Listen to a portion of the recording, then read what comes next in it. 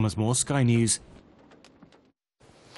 Its collapse would have been a catastrophe and the damage would have been ginormous. That's the genuine reaction from Sir Philip Green, speaking to Sky News after his retail empire was saved in a last-minute deal. Creditors narrowly agreed to a restructuring plan which will reduce the rent that the owner of Topshop, Dorothy Perkins and Burton's has to pay to its landlords. Our business correspondent Adam Parsons reports. Sir Philip Green is a man who's never shied away from conflict. Today he faced a big battle for the survival of his Arcadia retail empire. The company, which includes Topshop, Burton and Dorothy Perkins, proposed a financial rescue plan known as a CVA that would see Sir Philip inject money, but only if landlords agreed to cut rents. After fraught talks, the plan passed. Sir Philip told me, "Our supply chain goes all over the world, and the knock-on damage if this hadn't gone through would have been ginormous. It is good to know there's still support out there for the business, for my family and for me. There is no way in the world I wanted it to end up in a catastrophe. From a personal point of view, even if you score in the 95th minute, a win is still a win." But this was a hard-fought win, a sign of the strain in British retail.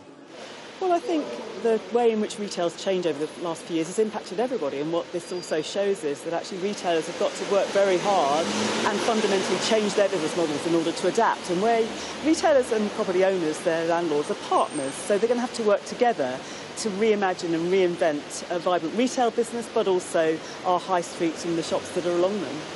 One of the biggest landlords is the property giant Intu. It opposed this deal and remains angry. The company said the agreement was unfair